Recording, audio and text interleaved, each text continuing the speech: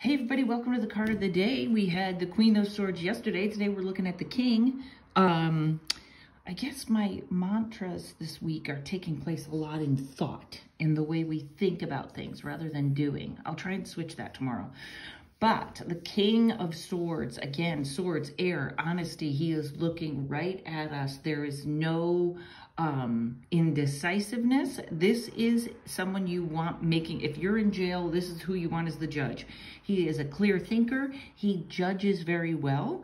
And that was sort of what I based this on today. You know, I'm not used to this, I did very well with it, but my life was usually about this weekend on the road and next weekend on the road, and then do tarot at home for a couple weeks and then go back out on the road. So this sitting home and doing the same thing has kind of stagnated my mind and put me in weird spots. But the other day I was thinking, I feel like I'm wasting so much time in spinning my wheels, and what I should do is whenever I do something, just have a clear intention. When I sit down to write comedy, write down, I want to get 3 jokes done. I want to do this. I want to polish up that bit.